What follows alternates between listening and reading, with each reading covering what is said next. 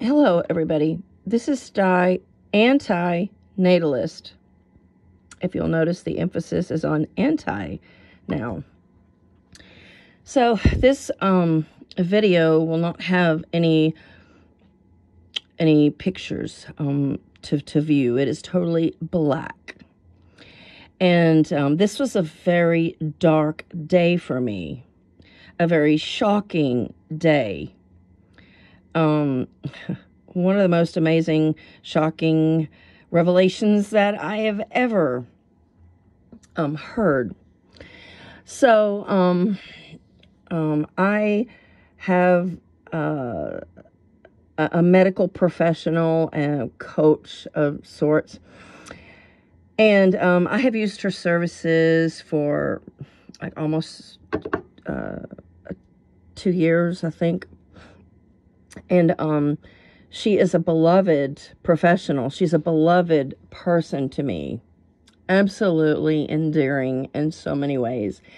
And she has helped me so much, strength training. And, I can't say anything bad about this person. And I'll call her Amy.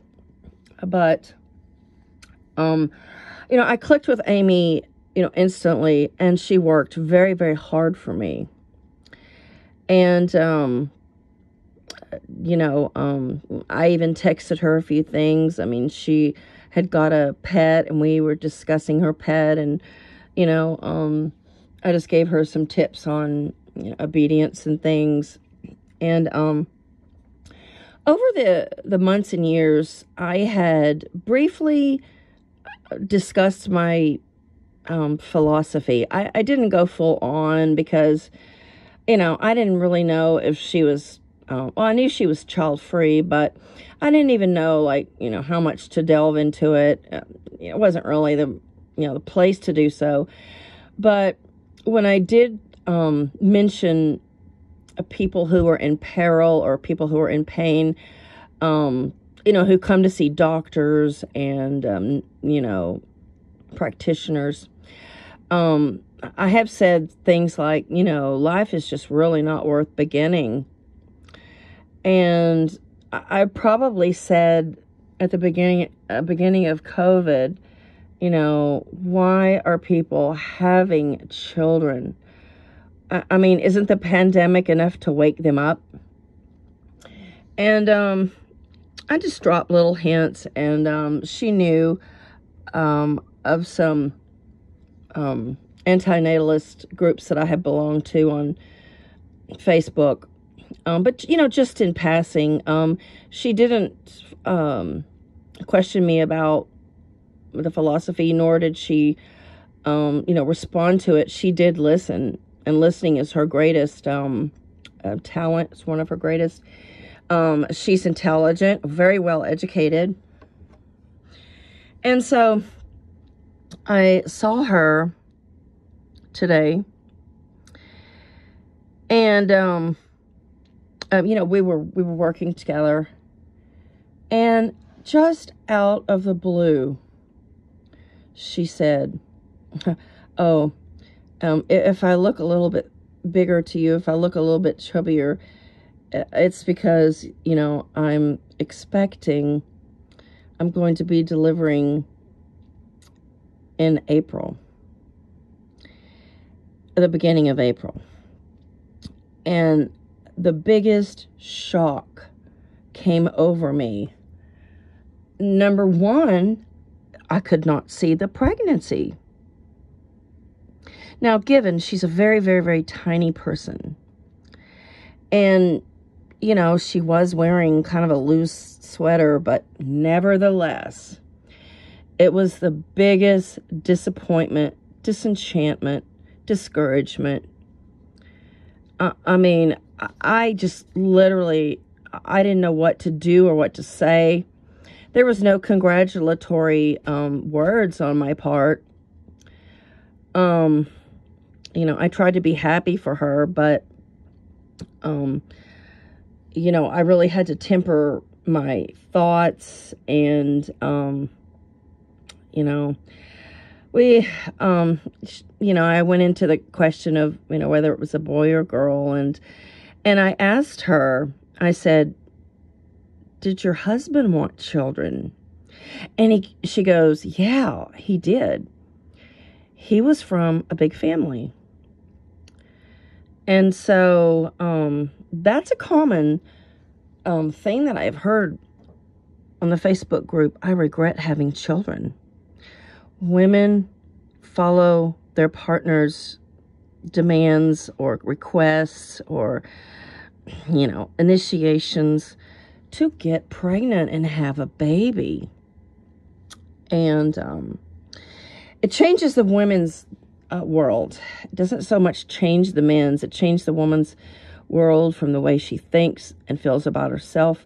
She'll be forever worrying about that child, even when it's grown.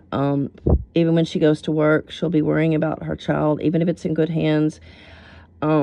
Women lose a big part of themselves. Now, they try to, fake it and gaslight people by saying, the world is so much better and that it has made them a better person. No, it never makes them a better person. It makes them a murderer. And, I was almost in tears out of just utter disgust because she had worked with me very hard. She's a great coach. She's a great mentor. She's not in her 20s. I think she's early 30s. But I least expected this. And I was my jaw just dropped. And I don't know why she withheld this information for almost 8 months, unless she knew more about my philosophy and my thinking than I thought she did. But I really thought she might even be like a child-free kind of person, or a person who, just kind of never really thought about or wanted kids because, she's kind of into her career. But the fact that I could not see a pregnancy, of course, I'm not looking at the stomach, and, literally with like a baggy sweater on, you could not see a bump at all. How come educated people can be so stupid is beyond me.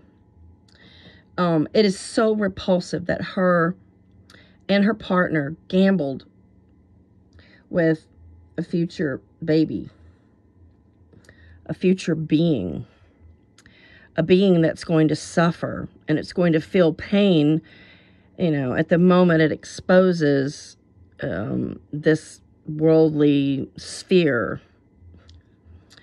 I've always been ahead of my time. Like, even when I was young, maybe 12 to 14, I didn't want kids, and I saw flaws in life. And I've been quite outspoken. And, I wasn't blessed with having, the best parents. Although that's a huge reason, it is not the only reason that I'm an antinatalist.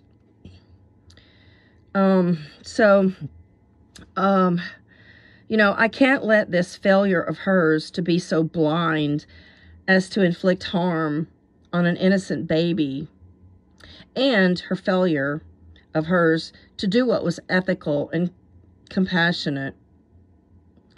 I can't let that get to me. I just can't focus on her because she's just another being in the world that, was impregnated and is going through a pregnancy, whether it's out of boredom or whether she thinks her clock is ticking or whether she has family pressure or, partner pressure. But Amy has a lot of disillusionment ahead. And before I left today, I showed her a recent person on my friend list, baby's picture, and I talked about her baby, and And I told her about, you know, the disillusionments and the regrets that this person is already talking about. And, you know, I also mentioned that on the group, I regret having children. One of the biggest issues women face is the fact that their partner, their male, does not contribute to the household and to the baby and to the medical needs and to the doctor needs and to the food making needs, the cleanup needs, the shopping needs. All of those things are usually just thrust upon the woman. And so, you know, I tried to be enthusiastic for my friend without saying congratulations. And I think she must have seen the utter shock on my face. And then she actually lifted up her stomach to show me the tiny little bump she has on her tiny little frame. But it severely impacted my day, and I just realized that no matter how strong of an advocate I am, and no matter how much sense and logic antinatalism makes, people just won't listen, and everybody, you know, they have to find out through the school of hard knocks. And the best thing you can do is listen to other people and you know, regard what they say and take it to heart and consider how your life is going to change in such a thing as, you know, reproduction.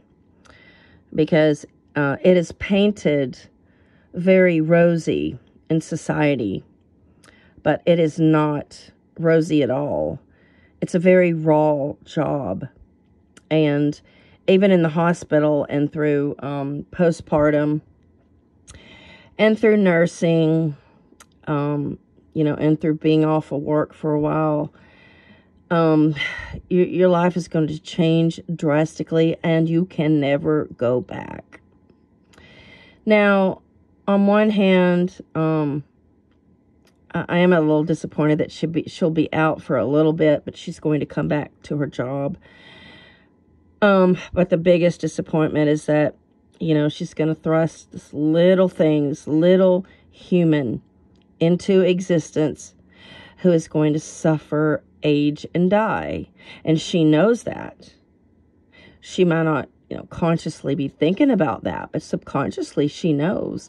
You know, every baby, you know, gets hurt and cries and feels pain. And I just thought so much more of her. And it really, really deflated me. And it just shows that, you know, even with great education and great logic and basically coaching on my part, and I dropped little hints along the way during the year. I just, you know, I just wanted her to know basically my stance, and I don't want it to be a surprise to somebody. So I do kind of, you know, just mention the word, and, you know, possibly she's even looked up the word on her own, but she'll find out soon enough. There's a lot of disillusionment ahead for Amy. So thank you for watching. It's been a very dark day for me.